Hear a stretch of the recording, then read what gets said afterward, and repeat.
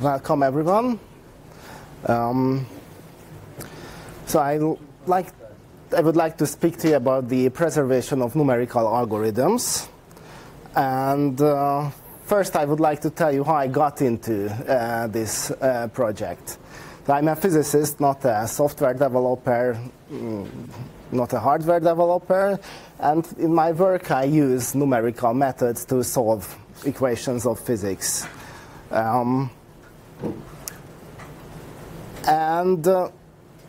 It did happen a couple of times to me that I was looking for a method to solve a certain kind of problem. It was in a paper in a scientific journal, and they said that the code is available to interested people. The date of these papers varied from the 1970s till now. And it happened a couple of times that I wrote an email to the address given there, or if other papers there was no email address, of course, just a mail address, but you can Google the name of the person. You write an email, wait, and it bounces back. Or there is a web address, you go to it, and it seems that the head of that research group who came up with the algorithm retired or moved to another institute. And the next time they redesigned the website, the code was gone. So I will talk to you a little why it might be important to preserve it. If there was a paper about it, the algorithm is there, you would think. And numerical mathematics obviously has a long history, far longer than computers. So most of the mathematical background was worked out before the computer age. But how they described the algorithms was aimed at hand computation. So where computer was not an electronic device, it was a job title. So when you describe an algorithm, you described it to a person. And the person is, of course, far more intelligent than any machine. So you don't have, there are a lot of things you don't have to care about. They worked out lots and lots of algorithms far before the computer age. So for example, the fast Fourier transform was invented by Gauss, and reinvented by a number of people. Even Lantos invented it before Cooley and Tukey. He just did not have a computer to actually implement and run it. Methods to solve differential equations were worked out by Euler or by Runge and Kutta in the late 19th and early 20th century. But all these descriptions aimed at human computers. You can expect them to think. You can expect them to recognize exceptional cases, or if there is a case of loss of significance, you can expect them to realize that, oh, I did not calculate enough digits, let's go back, fix it, calculate with longer numbers. Computers don't do that. The computer age started around the late 1940s, and from that on, everyone has to communicate their algorithms to humans and computers at the same time.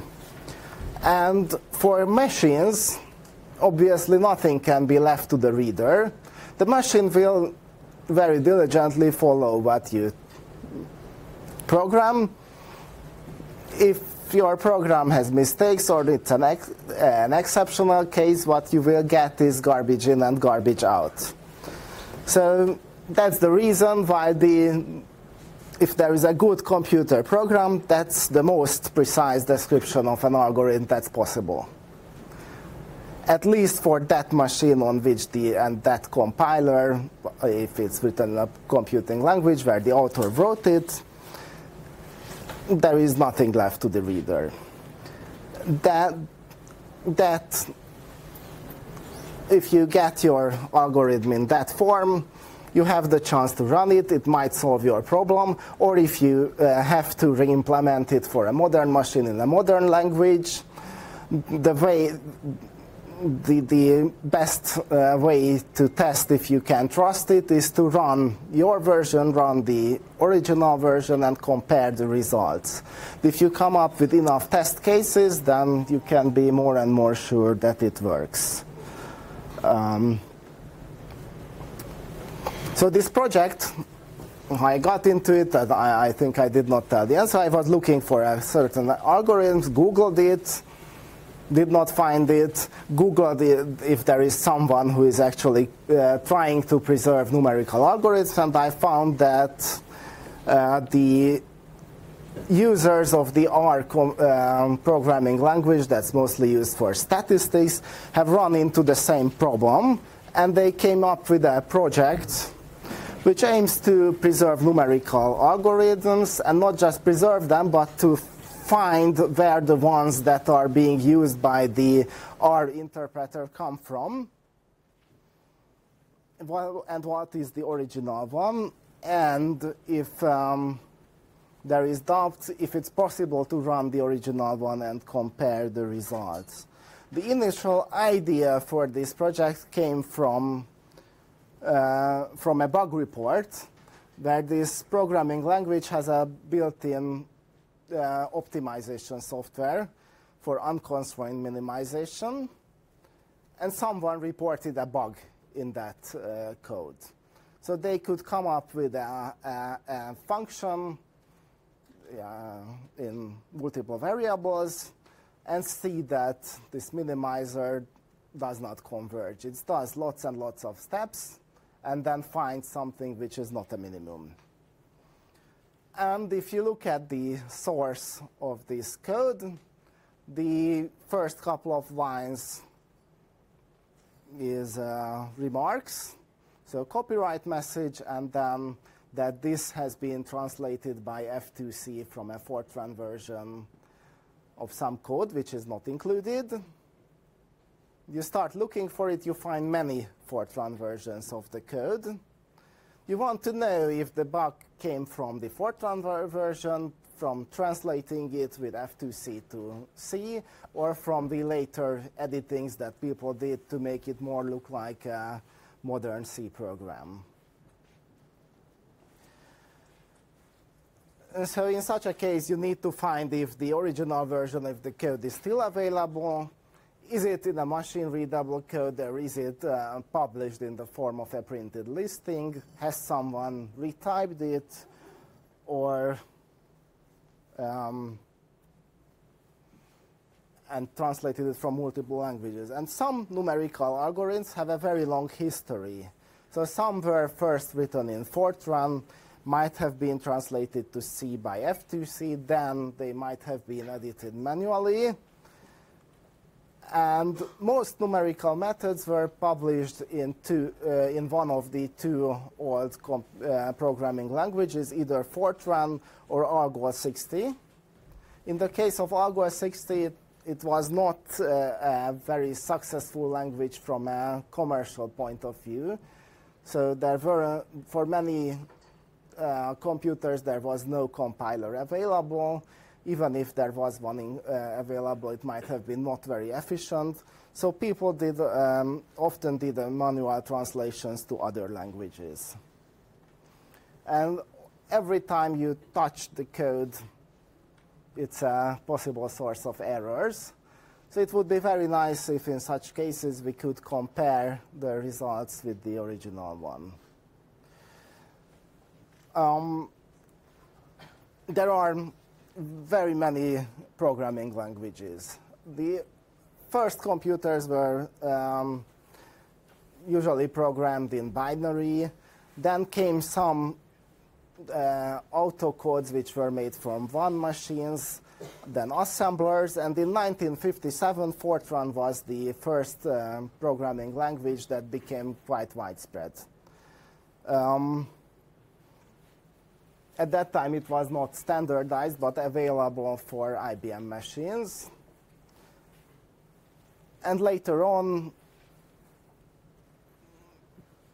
people wanted to enhance on previous languages and then came up with newer ones. So Fortran was 1957. The Algol effort started in 1958. And there were later versions. BASIC, which is still popular in retro computing, started in 1964. At that time on a university time-sharing mainframe. And later languages include Pascal, APL, PL1, C, C++, Python. So there are so many languages.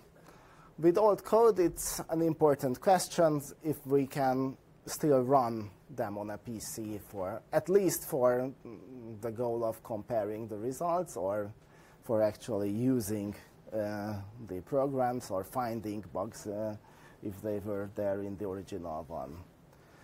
And in the case of numerical software, an additional difficulty might be that you might not even know what computer the original program was written for.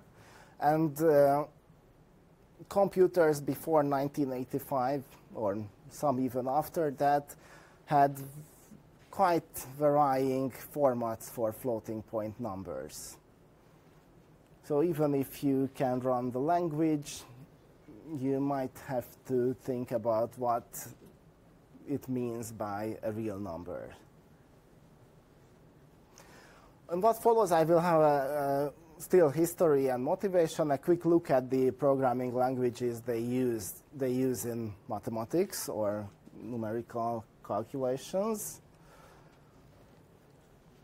So the first one is Fortran, was the first compilers sent out to many people were in 1957. And a lot of people were skeptical when IBM or John Bacchus first spoke about it, that he wants to come up with a high-level language where you can actually type your mathematical formulae and the computer will evaluate it and understand it, and it's readable for humans, not binary, not autocode or assembly for one specific language.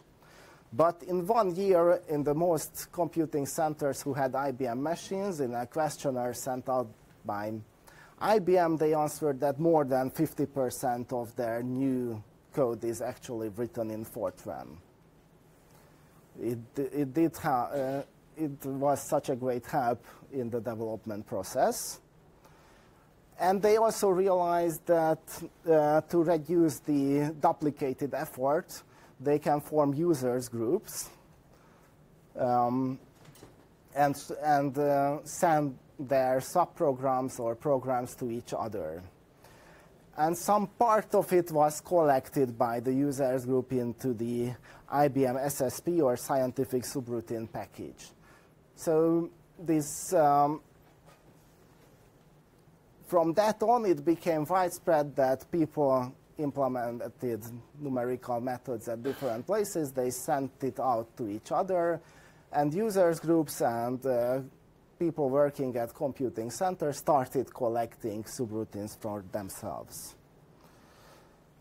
And while people were, at the same time, while people were interested in using a code or reusing it as often as possible, the language also developed, and it became standardized in 1966. And ever since, there has been a continued development. So the latest standard came out last year. And why?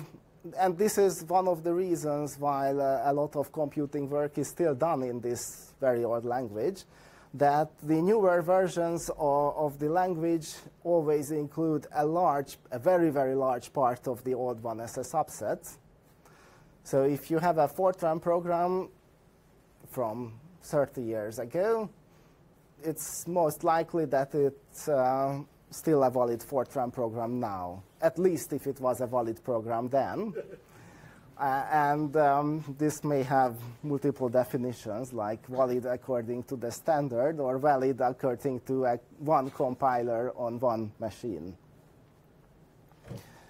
On a present computer, like this one here, you have an almost perfect stop port. So you have not just one, but multiple compilers. They are very good at the standard compliance. And on older machines, Fortran original Fortran from the 50s, then the Fortran 66, Fortran 77, they were very conservative languages. They were not a very complicated language, so some computer vendors in their own compiler started adding exceptions.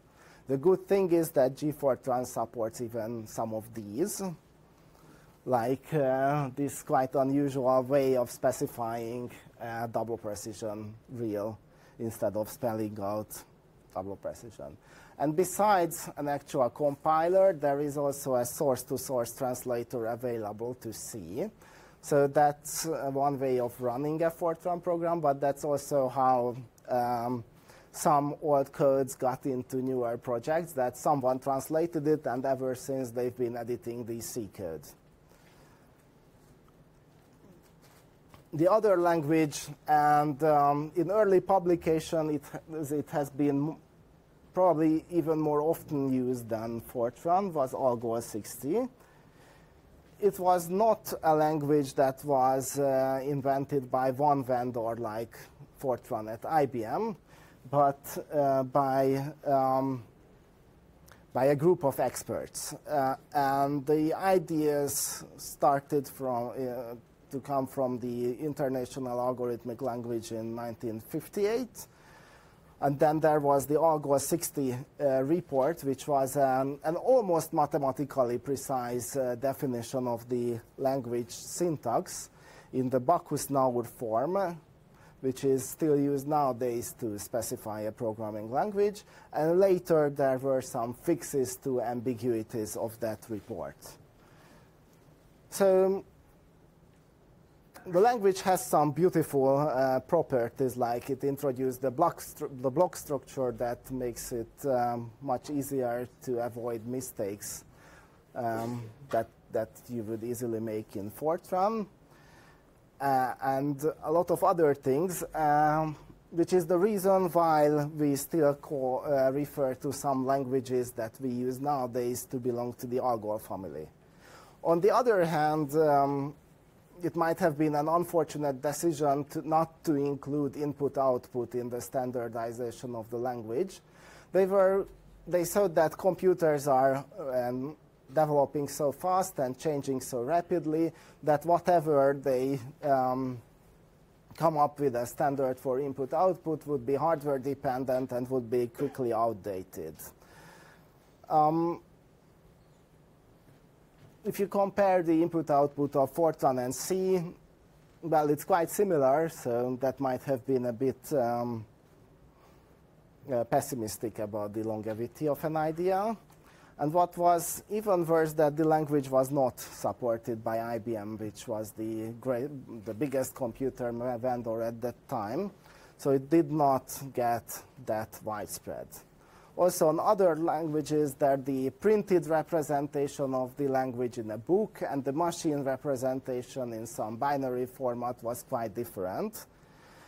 So if you come up with a printed version, it's not enough to type it. You have to adapt it to your compiler or your language. And if you have an old computer code, even if it's preserved in a machine-readable form, you might not be able to run it as it is.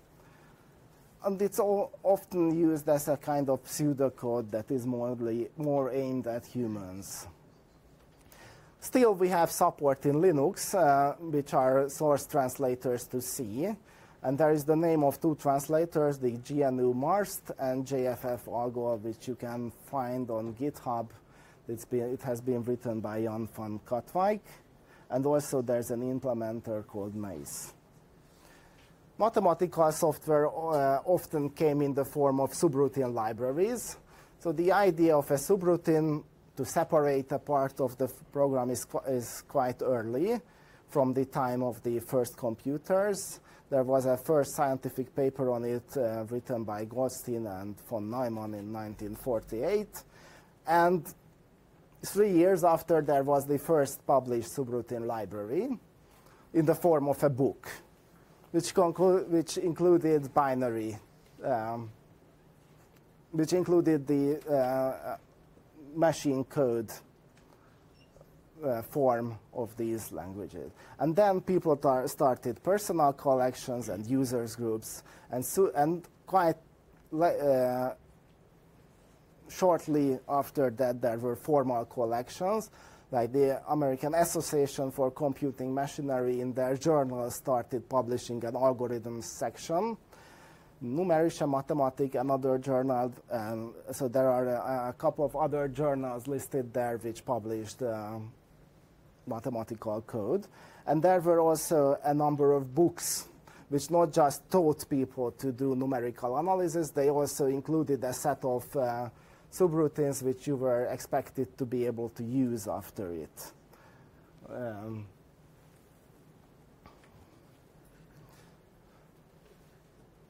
Now these languages, the collected algorithm of the ACM, there the first 100 were printed in the journal in Algol 60. Later, more languages were allowed to be used, like Fortran, PL1, MATLAB, and so on. And now we only have the later ones in a machine-readable form. And that's more or less true for other journals. So what I list here might be interesting because that we can use to test our toolchain if we can still run that. And later, subroutine libraries were also available in computer-readable form, like the SSP from IBM, Port from Bell Laboratories, which was first published in the first part of this library was published in a journal, actually. And there was SLATEC by the US National Laboratory, Physical Laboratory, CMLIP by the National Institute of Standards, NSWC, and NUMAL, and commercial libraries. So to see how well these codes are preserved, we actually tried to test some of them. Like we used the ACM algorithms 1 to 4, of which the Bairstow root finder is the most complicated, to check if our toolchain is actually good enough. They were in a printed representation, not in some machine representation, so you definitely needed some hand editing to get into a computer-ready form. And the GNU Marst, it was actually possible to run it. Although you could see that when they printed something in a journal, that was not necessarily directly printed from the computer-readable form, but written in a human-readable form where people could easily lose a semicolon, which can result in Algol 60 in the next block completely treated as a comment. And first, with every algorithm I tried to run, I found a compiler bug. But later on, actually, it was possible to just type one and run it. What I tested is this algorithms 1 to 4 from the ACM, and from the NUMAL library, I just picked out one bigger code which evaluates the exponential integral and then its dependencies. And again, after a couple of compiler bugs fixed by the author, it did run. So with Algol, my experience is that there are Algol 60 compilers in Linux. However, they have a small user base. So if you want to run it, you might need to build your own Ubuntu package. I did, and you can find it in my PPA. There is a big difference between the printed and the computer representation of Algol 60. Some use the recommended I/O by Knut. Somewhere you just don't get a main program and you have to write it to test the algorithm. I think now, with a bit of our bug testing and the compiler's author's bug fixing, there is good enough support to compare a code with your own implementation. Now, I will skip most with Fortran. The experience is there much better. There is almost perfect compiler support. What you have to do to preserve code is to check if it's standard conforming and maybe fix it, or find the compiler switches that help you compile older code with certain kinds of standard violations. And one of there we did not test single routines, but whole subroutine libraries which are available. So because Fortran was much more, or still is much more widespread in the community. So there the experience is you can find often even an old Debian package source, and with minimal changes compare it. And in the case of SlayTech and the port library, we managed to very quickly get to the point where all the tests included with the library actually run. So here preservation mostly means keeping the source at least to yourself, or convincing authors that before they give up on a project to publish it, not just on their homepage with a license, but completely. As in the case of port, a large part is public domain that you can find on the internet, but the non-public domain parts were still given freely for non-profit use. However, the web page is not there anymore. And back to where the project started with UNCmin, we found the code, many versions, and I implemented the test case where the one in R failed in Fortran with the original version, and that one worked perfectly. So the conclusion is that in this case it is worth finding the original version of the code and comparing, because then you can filter, you can find that the bug actually appeared in some later development. So my conclusion is that there is a lot of legacy mathematical code there that is still used. It is essential to save the original version to preserve the algorithmic knowledge for comparison and for testing later developments. Many of these codes are very high quality. So they were written in the 70s and 80s by big US laboratories and universities. They were made public domain, for example, because there was government money included. However, they are in old programming languages like Fortran and Algol 60. And the task to do so is to future-proof the codes, test your tool chain, especially if it's not a really widespread language like Fortran, and save the code at least for yourself, and check if there are bugs. So thank you for your attention.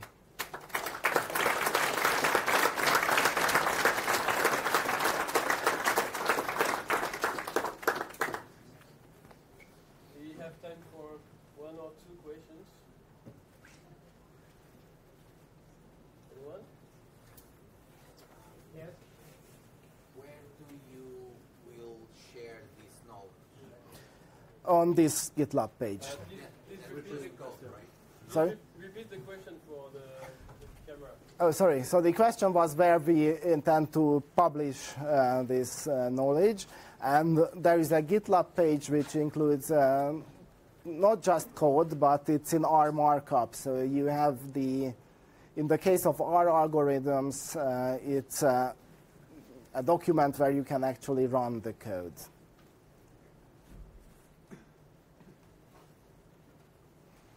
Yes? I think there is one more question. Yeah, just so I don't know if you have the original sources. Well, just even assuming that the language is implemented correctly, what about differences in the machines themselves, hacks on these old machines? Have you thought about that? Yes, and in this, sorry, so the question was that even if we have the code and the language is correctly implemented, what about hacks in the original machines? And so in these big subroutine libraries, luckily these were actually aimed to be portable among at least a couple of computers. So far we have not really run into ugly hacks. Some standard violations, so it was quite surprising that I have found one case of an ugly hack, but it was not really in the code, but what it recommended in its documentation, how you can save memory where you use it, and actually in its test case it was used.